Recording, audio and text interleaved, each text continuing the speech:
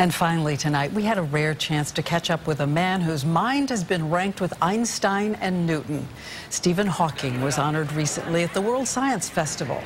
His daily life is constricted by Lou Gehrig's disease, but his horizon is as vast as the universe he explores.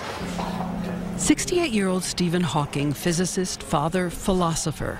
Body so disabled by ALS he has the control of only one muscle in his right cheek, which twitches to become his voice. His daughter Lucy. Every single word comes from a movement of a cheek muscle, a very tiny specific muscular movement that requires extreme dedication and commitment. Each twitch moves a cursor to a letter or number or pre-existing word.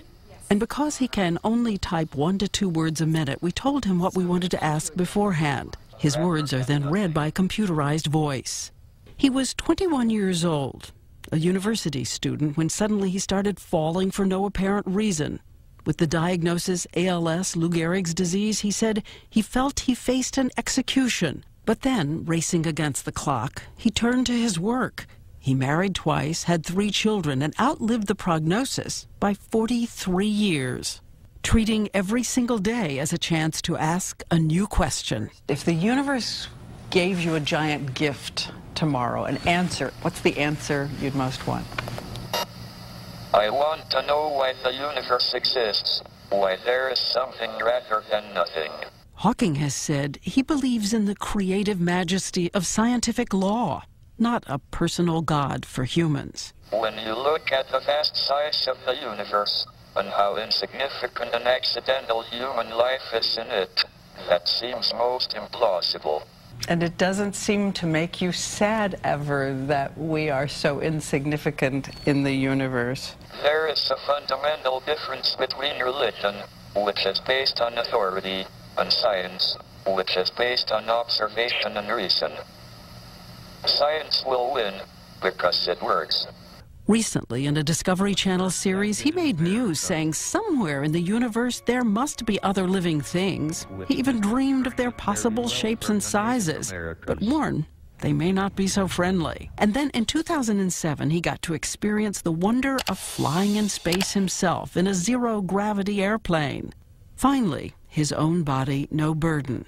Then, back to Earth. And his 3 children, 3 grandchildren, who say he may have taught the world about black holes and gravity, but he taught them about daily courage and infinite kindness. And then what do you say to your children?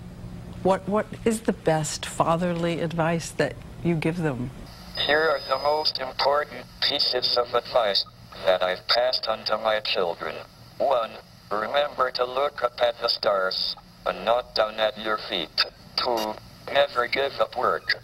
Work gives you meaning and purpose, and life is empty without it. It's beautiful advice.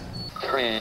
If you are lucky enough to find love, remember it is rare, and don't throw it away.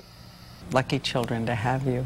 It was tiring. Time for him to go. I think my parents' most important advice was comb your hair in the back and not just the front.